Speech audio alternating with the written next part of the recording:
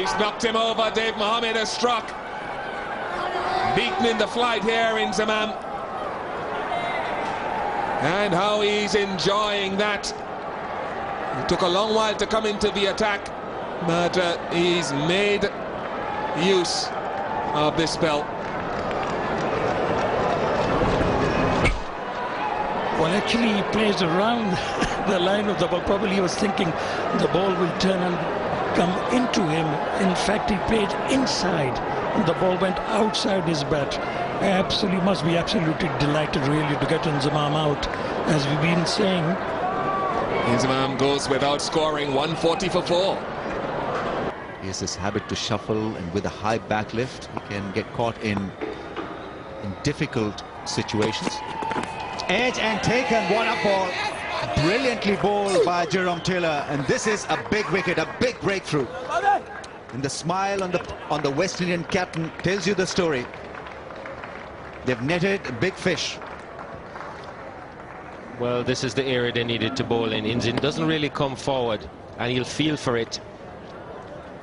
And that one swung away from him, squared him up. He wasn't forward and took the edge.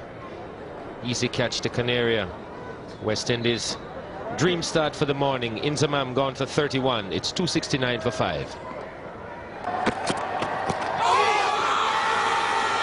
Did come back, but rightly turned down, I think. But you could see Inzamam trying to counter. 282 for 3.